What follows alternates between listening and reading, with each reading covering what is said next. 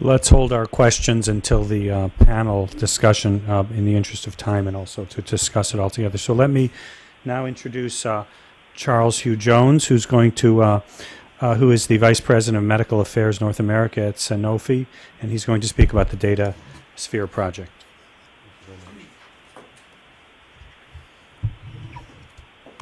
Thank you very much, Jeffrey. Thank you very much for the invitation to be here today.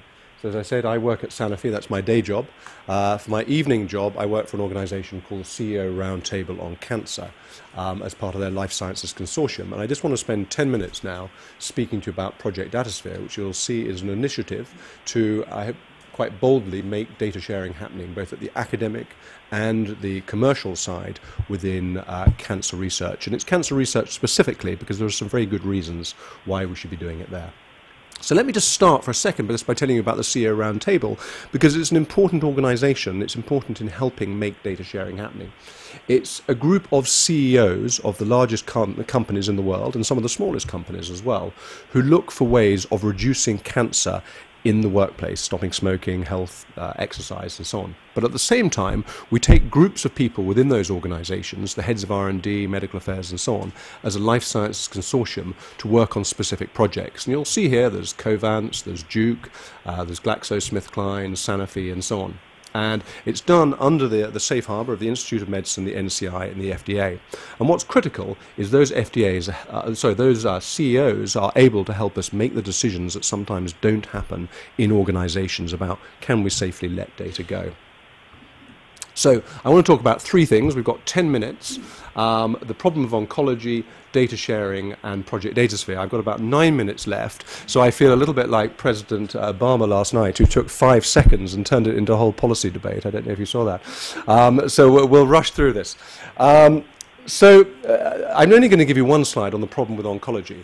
Our colleagues in cardiovascular medicine have done an extraordinary job over the last 30 years. And you see here the mortality rate per 100,000 population for patients with cardiovascular disease has more than halved. Everything from beta blockers, ACE inhibitors, and so on. If you look at the same data for cancer over the last 30 years, you see it's a radically different picture. And you'll see that there is a slight delta around 1991. It starts to track downhill, but the vast majority of that is from changes in smoking habit and changes in screening like colonoscopy, PSA, and so on. And only a relatively small part of that is due to therapeutics. That's not to say there hasn't been huge and very effective progress in the cancer marketplace, but we're just not being as effective as we would like to be. And at the same time, the cost of cancer drugs over the last 30 years has skyrocketed. And we all know the problems we've got with healthcare. We talked about this in the debate last night.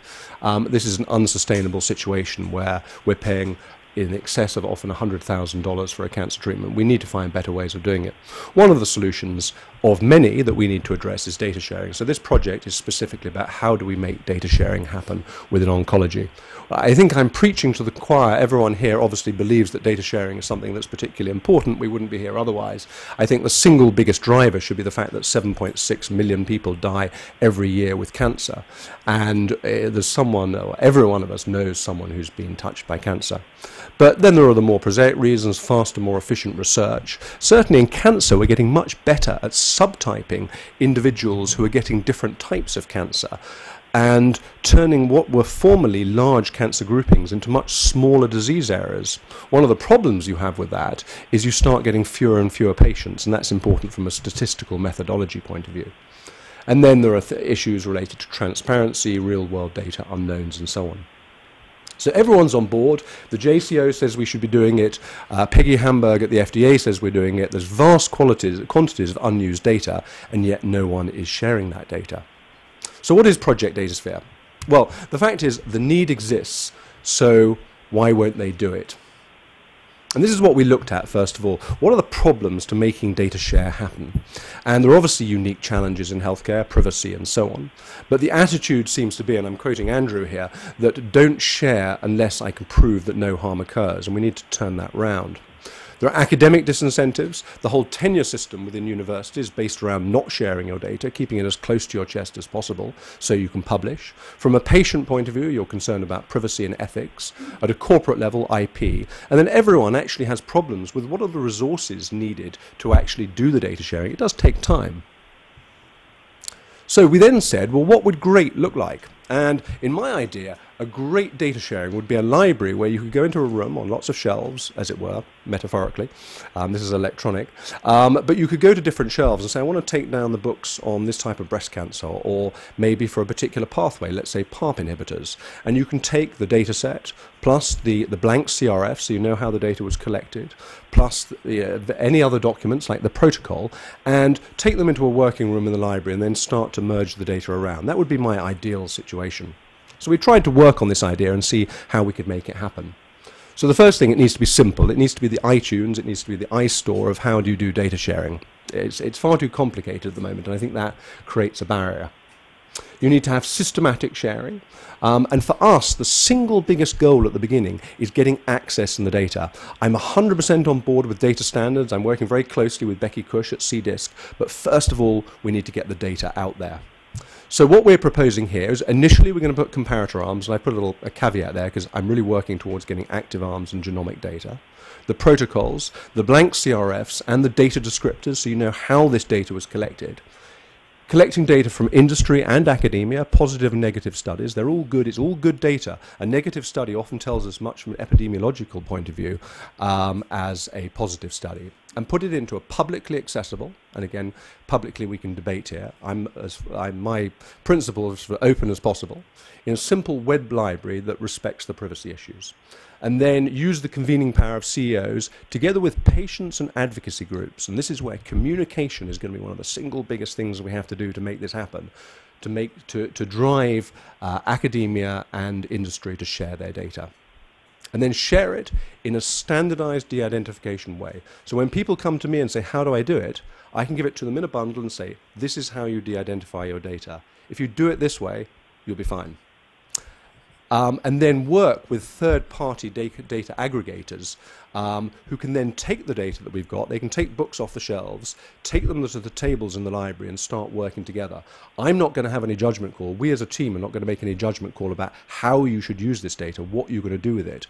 Our job is to provide the data. And the reason for that is critical within oncology is there have been some very successful applications of aggregating data, for example, in Alzheimer's disease and Parkinson's disease. The problem we have with oncology is there's something like 800 drugs being developed, about 9,000 studies in clinicaltrials.gov. The reality of us being able to aggregate all those data sets ourselves is impossible. So what we need to do is use the crowd, use the crowdsourcing approach to aggregating this data. And so that's how we came up with what is the DataSphere. So we need to make it easy to do, so we asked 3 questions. Why would people even want to share their data? The second question is, how would I do it? So if I was prepared to share my data, how would I do it? And once I've prepared my data and made it relatively easy to post, where would I put it?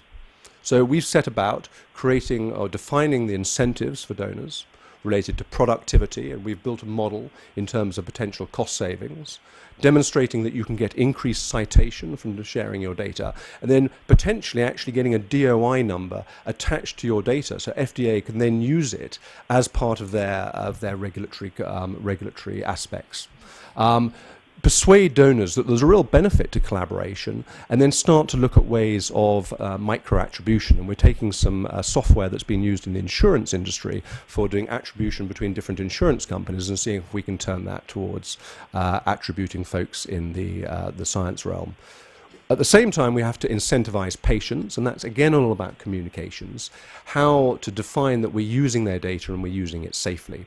And then I don't think we have to incentivize the researchers as much. If we provide them the data, I'm sure they'll get on with it. But I've had some great discussions with companies like Kaggle, where you can actually run data competitions. I love their strapline. It's making data science a sport. Then there's the how. So it's coming up with tools. We're creating standard de-identification, working with Vanderbilt University, a single data use agreement that everyone agrees to.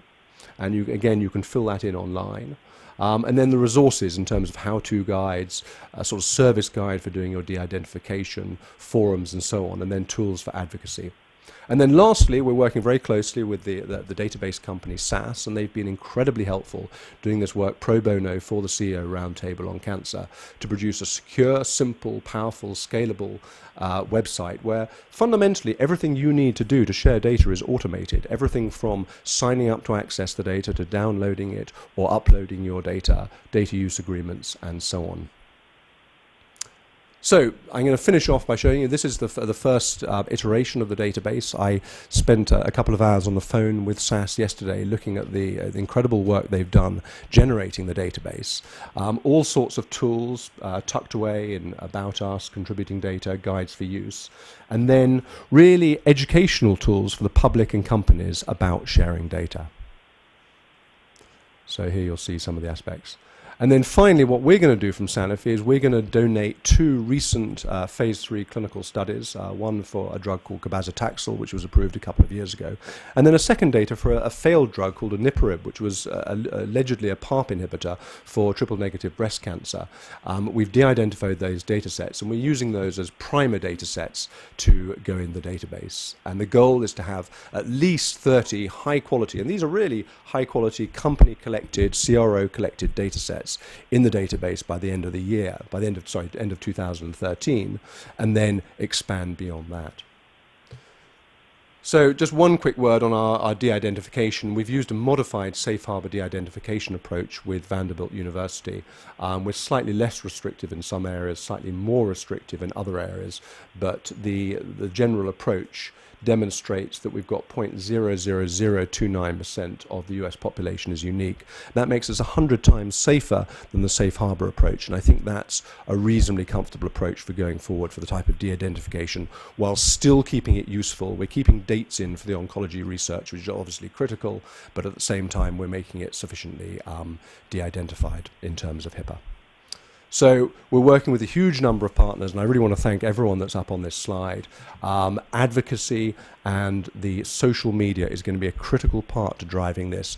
I truly believe this has to be driven by patients in collaboration with academia and companies to do it together. And I think with the sort of environment we've demonstrated here, it's something that can be successful.